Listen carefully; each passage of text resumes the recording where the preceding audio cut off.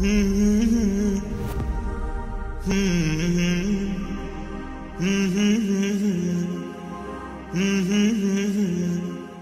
prishet Ramazani nëse del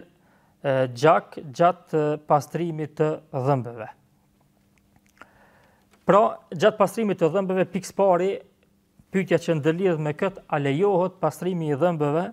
gjatë Ramazanit? E që është çështje që është diskutuar mesin e dietarëve. Dietarët e lejojnë, domthonë pastrimin e dhëmbëve me misfak ose me gjëra tjera që janë të ngjashme me misfakin, të gjithë e lejojnë deri në mesin e ditës. Kurse pastaj ka diskutim mes tyre a lejohet edhe pjesën e dytë, pjesën e fundit ditës mu përdor misfaku. Është transmetuar nga Imam Ahmedi rahimahullah se e ka urryer një gjë të tillë,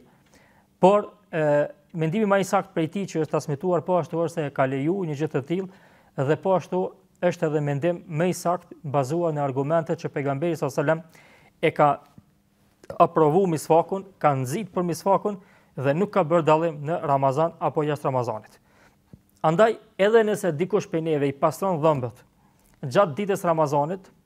lejohet, nuk ka të keqe, qoftë pjesën e parë ditës, domethënë mëngjes para drekës, qoftë pas drekës, që të dyja lejohen.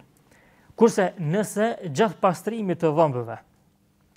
del gjak të dhëmbët, domethënë të mishu i dhëmbëve, edhe këtë çështje dietarët e lejojnë. Thonë përderisa njeriu për kujdeset që mos t'i shkojë diçka në fytyn e tij, nga gjaku ose nga uji ose nga domethënë pastët që i përdor për pastrimin e dhëmbëve, atëherë lejohet mi pastru dhëmbë, nuk ka asgjë të keqe dhe nuk e ndalon kjo dalja e gjakut pastrimin e dhëmbëve, mirë po vetëm se njeriu duhet me pas kujdes që mu mundu mos me lënë diçka me i ik në fytyn e tij dhe me përbi. Por nëse ai mundohet që mos me lënë diçka me i deportu në fyt dhe prap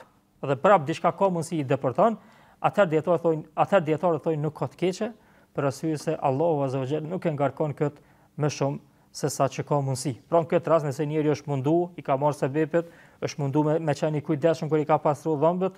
dhe më pas i ka shku diçka në fyt, Ramazanin e ka në rregull, nuk e ka prish për arsye se kjo gjë nuk është bërë me qëllim, por i ka ikë siç themi ne dhe kjo mund më ndodh secilit prej njerëzve. Allahu e di më së miri.